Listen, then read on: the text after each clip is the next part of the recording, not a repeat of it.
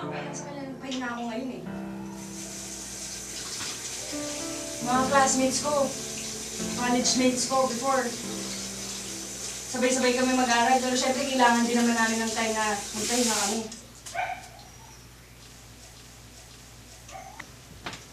Alam mo, ikaw yung lalaki, dapat ikaw yung nagtatrabaho. Sasabihan mo ako ng tamad.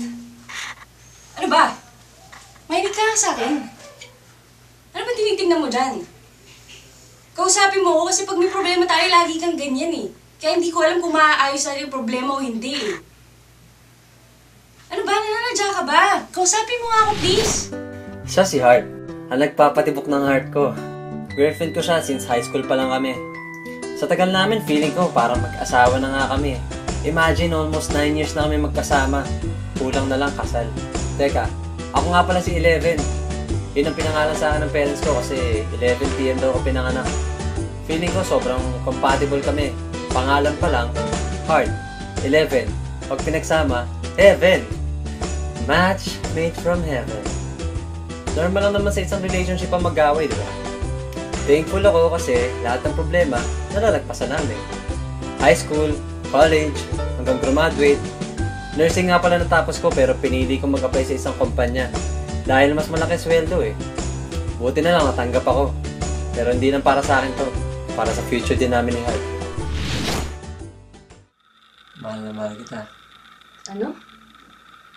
Mahal na mahal kita. Ang weird mo naman. Kanina, nag-aaway lang tayo, pinagtatrabaho mo ko, tapos ngayon ganyan sasabihin mo. Ano kaya magiging tsura ng kasal ko? Natin? Gusto ko yung aisle. Punong-puno ng pink and red rose petals. Tapos gusto ko maliwanag.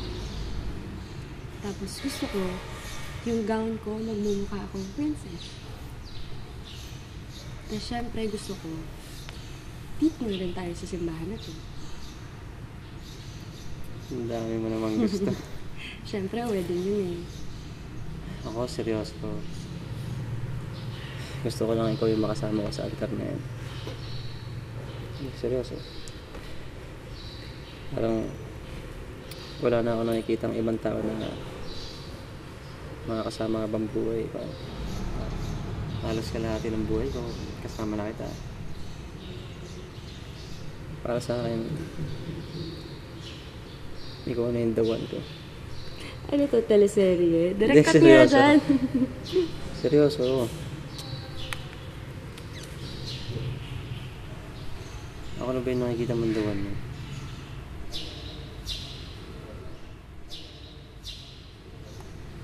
Ito lang masasabi ko ha. Ngayon lang ako nagmahal ng Bruno.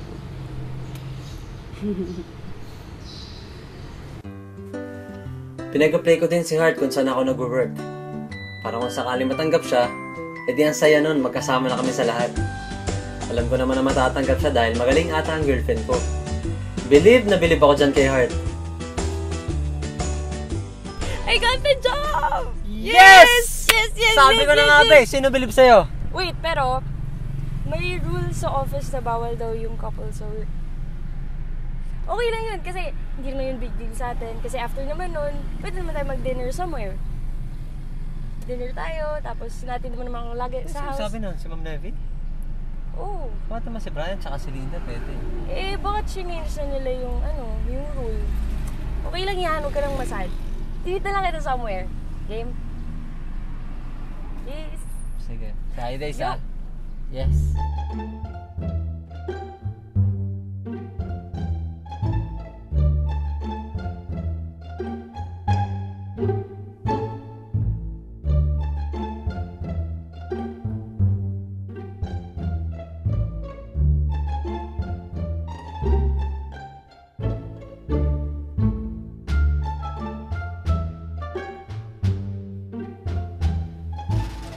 Nung nasa office kami, bumalik ako sa pagkabata sa pagpapakit sa kanya eh.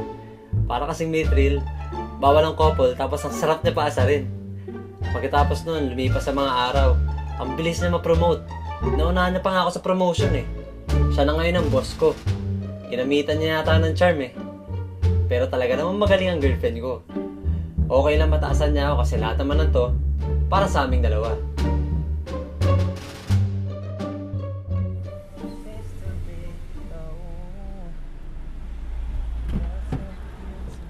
Ano naman yung pinagagawa mo sa taas? O bakit? Alam mo naman may rule na hindi pwede yung couple sa office, di ba? Nag-iisip ka ba? Easy ka lang. Anong easy? Easy eh kung ma-fire na tayo pareho. Hindi ka nag-iisip eh, no? May pa-note-note ka pa, may pa-lollipop ka pa. Eh kung makita ni ma'am yun. Ano ba talaga hinahanap mo? Huwag mo akong sisigawan. Ikaw na una eh. Huwag mo akong sisigawan dahil ikaw na yung mali dito. Nagkikisweet na yung tao. Yan ang gusto mo, di ba? Sweet eh, bawal nga yung couple doon, di ba? Nag-iisip ka ba? May nakakita ba? Eh paano nga kung meron, di ba? Naalata na nga na ng iba nating ka-work doon eh. Taas mo na, ma'am. Bagong promotion. Bagong laki ng ulo.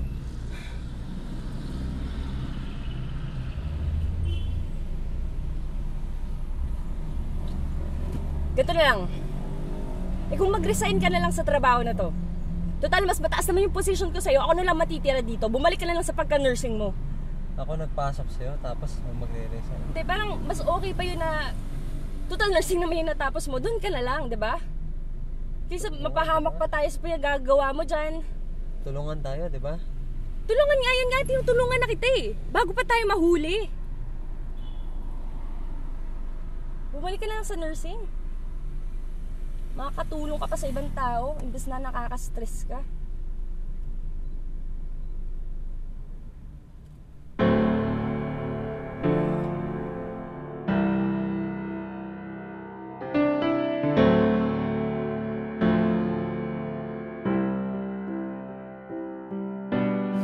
Same bed, but it feels just a little bit bigger now. Our song on the radio, but it don't sound the same. Pinili ko na lang mag-nursing kahit mas maliit ang sweldo. Tama nga naman siya. Baka mahuli pa kami. Parehas pa kami mawala ng trabaho. May offer din sa akin sa abroad pero hindi ko naman kayang iwanan si Art. Medyo naging mahirap ang sitwasyon dahil sa panggabi ako na-assign. Kapag nagtatrabaho siya, tulog ako. Kapag ako naman nagtatrabaho, tulog naman siya. Halos nawala na yung quality time namin. Tapos, communication namin, text or call na lang. Lagi kami hindi nagkakaintindihan. Pagod, stress sa trabaho. Pero okay lang. Alam ko naman na para sa future din namin to eh. Minsan, kailangan lang talaga mag-sacrifice.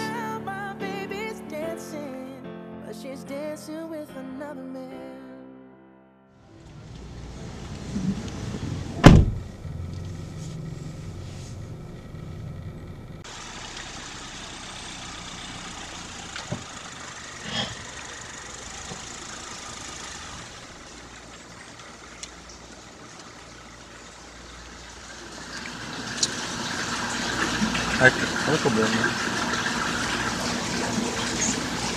Sabihin mo sa akin kung ano problema para pakasakaling maayos natin. Open heart, open mind. Usap tayo. Art. I'm just exhausted from work. Wala lang sa mood. Art, pagod din ako. Pero yung konting time na makita tayo, hatid sundo. Kahit pa paano gumagawa naman ako ng paraan, di ba?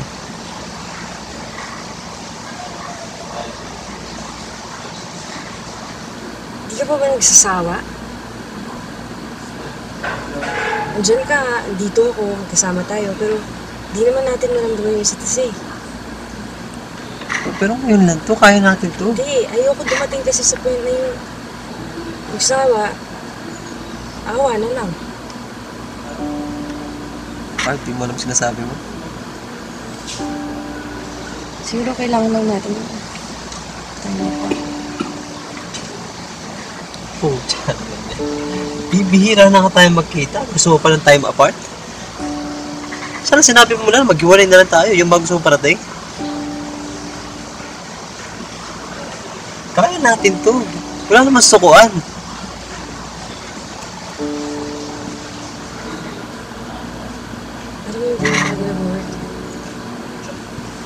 I just need space. Art! Art!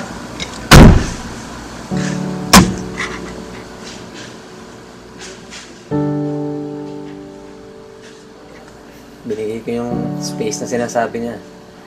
Naiintindihan ko din naman siya eh. Parehas kaming pagod sa lahat na nangyayari. Maghihintay na lang ako hanggang makapag-isip siya na maayos.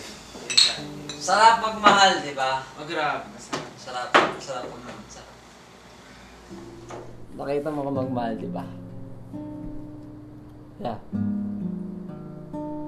Si Heart. Iisa lang yan. Iisa lang yan.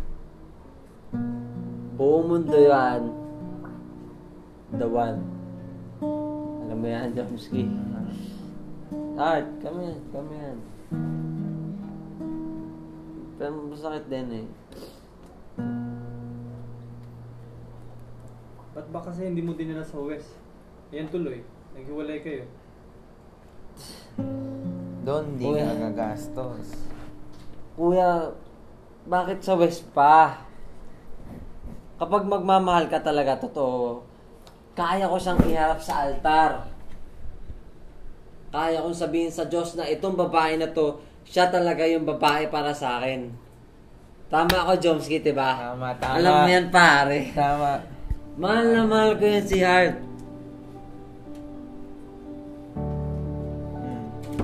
Heaven. Wala nang ibang babae. Sa akin yun si Heart. Tagay na lang. Tagay man. Cheers.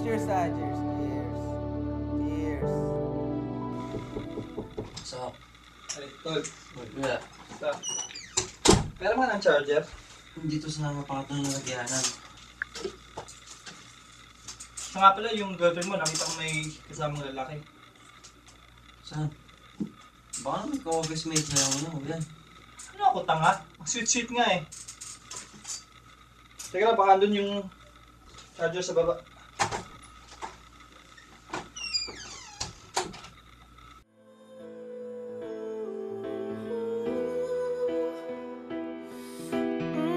Too young, too dumb to realize Hindi na matiis eh. I should have bought you Birthday na mahal ko. Hindi naman pwedeng hindi ko siya batiin. Eh, sobrang special sa akin ang araw na to eh. Naayos kami simula nun. Pero, ang laki na naman bago.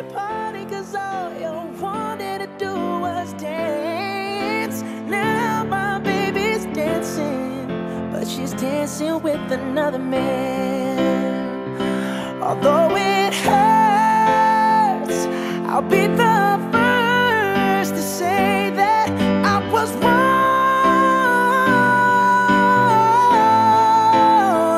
Oh, I know I'm probably much too late to try and apologize for my mistakes, but I just want you to know. Naghiwalay ulit kami pagkatapos ng gabi na yan.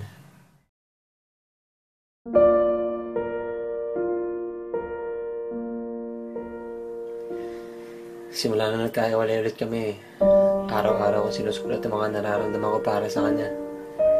Para sa amin. Para kapag nagkabalikan na ulit kami, papabasa ko na lang. Halos araw-araw din ako naiiyak kapag naalala ko yung dating kami. Pero alam ko, babalik din ang mga araw na yun. Match made from heaven yata to.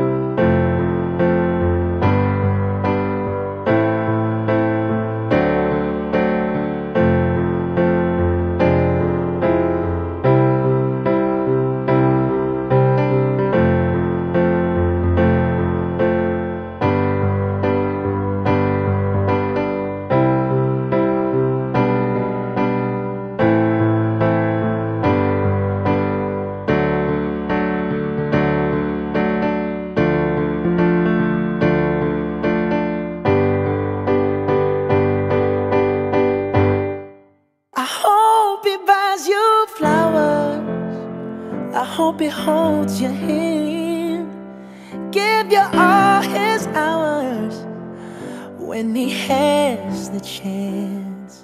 Take you to every party, 'cause I remember how much you loved to dance. Do all the things I should have done when I was your man. Do all the things I should have done when I was your man.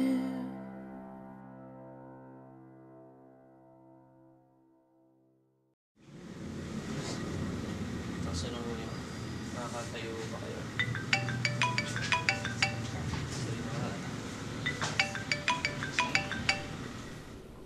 Hello, Tol. Saan ka? Kuya, nasa duty ako eh. Pwede ba mamaya na lang? Kung may mahahawakan ka dyan, kumapit ka na. Si Heart. Kasal na. Kasal? Kanino? Kuya, huwag kang biro ng ganyan. Nakita ko yung pictures na sa Facebook. Ano mangyayari o? Sino? Ano ba, Heart ko? Too young, too dumb to realize that I should have bought you flowers and held your hand. Should have gave you all my hours when I had the chance. Take you to every party, 'cause all you wanted to do was dance. Now my baby's dancing, but she's dancing with another man. Although it hurts, I'll be the first to say that I was wrong.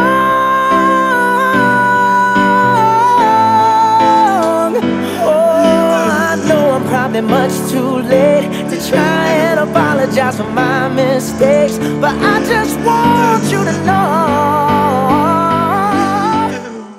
I hope you buy Siguro, some flowers. sa buhay, hindi lahat kailangan malaman. Hindi lahat kailangan maintindihan. Kailangan ko na lang tanggapin kasi wala na akong choice. Mangasa pa rin ako na lahat ng sakit mapapalitan ng saya kapag nakita ko na yung taong para sa akin. The one who will never leave me forever. I should have done when I was your man.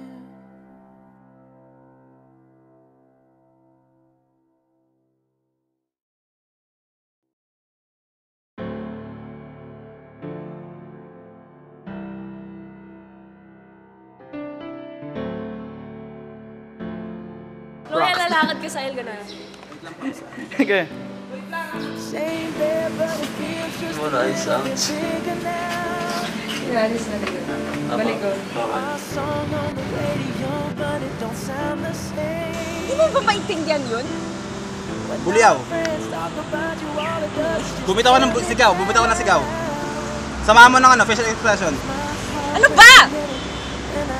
Lumaki ulo ko. just sounds like